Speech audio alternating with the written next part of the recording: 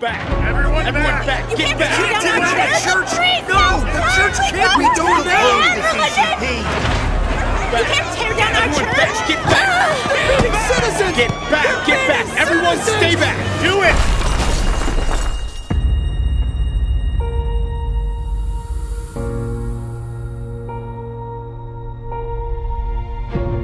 Brother Chen? I never imagined the CCP would destroy the three-self church that it established. The CCP's persecution is beyond madness. They'll use any means they can. It's a demon showing its colors. Hey, tomorrow, let's find Brother Chen and preach the gospel. Bad news. The police are coming.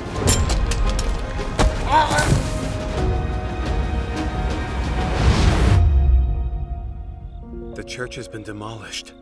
Why didn't the Lord protect us? I recall a brother who believes in Almighty God. He told me that the path of the three-self church was wrong. What's wrong with it?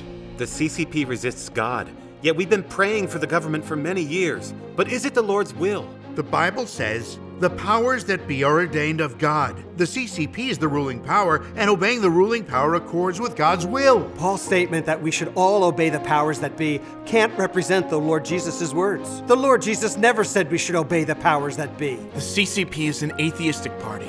Atheists are in power, and that means Satan is in power. God never declared that we should obey Satan.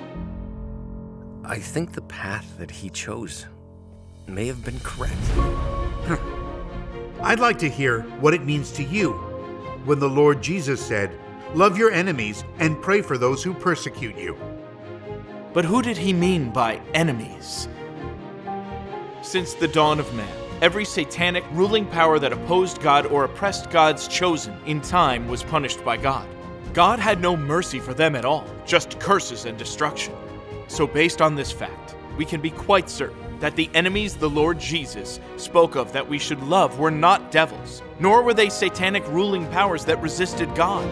Almighty God says, you can still hobnob with those demons today and stress conscience and love with these demons. Is this not considered extending good intentions to Satan? Is it not considered associating with demons?